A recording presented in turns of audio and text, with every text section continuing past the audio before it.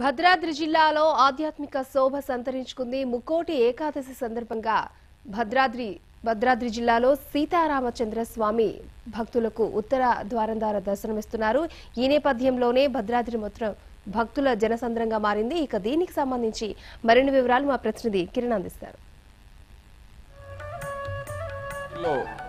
నిన్న జరిగేటటువంటి తెప్పోత్సవం కావచ్చు, ఈ రోజు ఉత్తర ద్వార దర్శనానికి భక్తులు అధిక మొత్తంలో వస్తున్నారు. దాదాపుగా ఈ భద్రాచలంలో ఉన్నటువంటి అన్ని మూడ వీధులన్నీ కూడా భక్తజనంతో నిండిపోయింది. దాదాపుగా ఈ ప్రాంతంలోనే కాకుండా ఈ ఏరియా నుంచి వచ్చే మిగతా ప్రాంతాల్లో కూడా అందరూ నడకదారిలో ఉదయాన్నే 4 గంటలకే లేచి పెద్ద ఎత్తున ఇక్కడికి తరలి వస్తారు. ఈ నేపథ్యంలో కొన్ని స్వచ్ఛంద సంస్థలు కావచ్చు, సేవా కార్యక్రమాలు కావచ్చు పెద్ద ఎత్తున చేస్తున్నారు. భద్రాచలం పట్టణంలో మనం ప్రస్తుతం ఒక దగ్గర ఉన్నాం.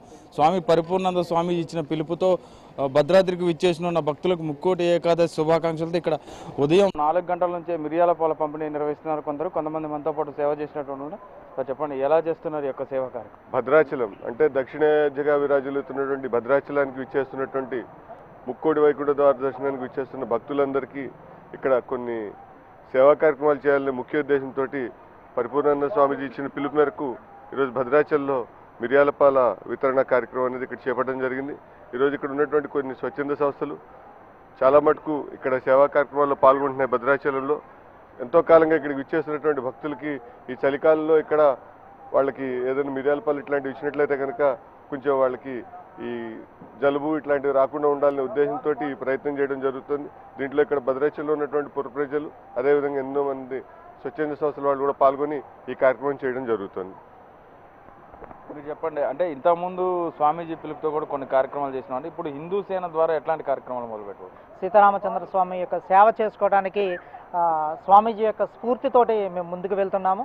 ఇటువంటి అనేక కార్యక్రమాల్లో కూడా హిందూ ధర్మాన్ని రక్షించడానికి, మన యొక్క సంస్కృతిని కాపాడుకోవడానికి మేమంతా ముందుకు ఉంటాము. ఎల్లప్పుడూ కూడా ఈ యొక్క పిలుపు మేరకు, స్వామీజీ యొక్క పిలుపు మేరకు హిందూ సేన ఆధ్వర్యంలోని ఇంకా రాబోయే తరాలకి, నవతరాలకు కూడా మన యొక్క సంస్కృతిని మేము చాటి చెప్పడానికి ఎల్లప్పుడూ ముందే ఉంటాము అని తెలియజేసుకుంటూ వచ్చిన భక్తులందరూ కూడా మరొకసారి ముక్కోటి శుభాకాంక్షలు తెలియజేస్తున్నాము. రాష్ట్రీయ హిందూ సేన పేరుతో భద్రాచలంలో పెద్ద ఎత్తున సేవా కార్యక్రమాలు మున్ముందు కూడా చేపడతామని రాష్ట్రీయ హిందూ సేన సభ్యులు చెప్తున్న వైనమైతే ఇక్కడ కనపడుతుంది. కెమెరామెన్ గణేష్తో కిరణ్, భద్రాచలం.